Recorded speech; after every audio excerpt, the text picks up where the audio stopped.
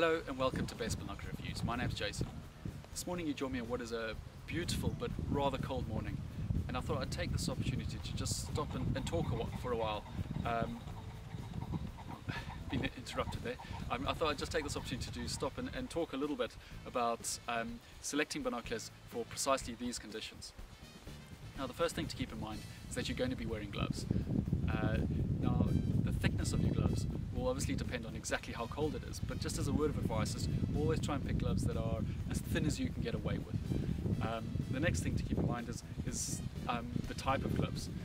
These gloves that I'm wearing today are actually cycling gloves, but they have a nice leather padding on the bottom, which provides for which gives you me a really nice grippy surface, and actually still gives me quite a lot of feeling when I'm using instruments. Okay, so the next thing we're going to talk about will be obviously the binoculars. Try and select a binocular that's, I like to pick a binocular, a full-size binocular, something that gives you a lot of surface area and plenty to hold on to, basically.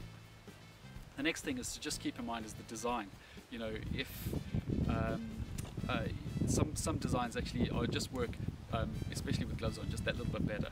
For example, these Vanguard binoculars have an open bridge design, which has become really popular these days. But you also do get some which only have a single bridge right near to the eyepieces. What this does is it frees up a lot of area on the actual barrels themselves to give you a lot of area to hold on to. It just makes that grip just that little bit better, and you get more feeling and be able to manipulate the device better when you're wearing gloves. The next thing we should look at is the focusing wheel itself. So this is the part of the binocular that you're going to be changing and moving the most whilst you're out there.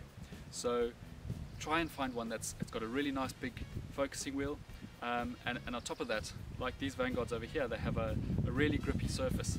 This one actually has a rubber track on it, which combined with the texture of the leather of my gloves, really gives me a nice feeling and as much grip as I would have pretty much without any gloves on at all. The last thing to sort of keep in mind is, whilst the focusing wheel is big, grippy, if you have a look at the profile over here, it sticks out quite a long way from the top of the binocular. This just makes reaching it and moving it with the bottom part of your finger or the hand just that much easier. You can imagine if I was wearing really thick gloves, if it wasn't, then it would just be that much more difficult to move.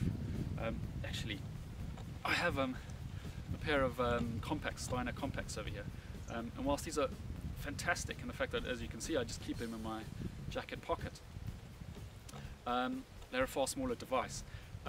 With gloves on, they just become a little bit fiddly. Again, I've got quite light gloves on, but if you had really big gloves, parts of your gloves could actually go over the front of the lenses. The next thing to just have a look at with these and compare them to a full-size binocular would be the fact that you can see that the focusing wheel is really small and only sticks out the top of the binocular, a small bit. Now, I'm still able to turn that fairly easily with these gloves on, but I show you, because I've actually bought another pair of gloves with me over here. These gloves are a bit bigger, a lot warmer, but as you can see, are very smooth on the base of them, and I have a lot less feeling when using, with my fingers.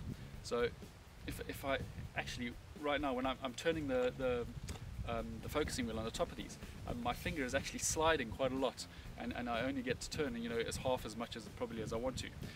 So you can still obviously rather use this combination than nothing at all, but at the same time, if you just want to get things exactly right, these are just a few little ideas and thoughts that I hope help you to enjoy your early morning walks in the winter. Thank you very much.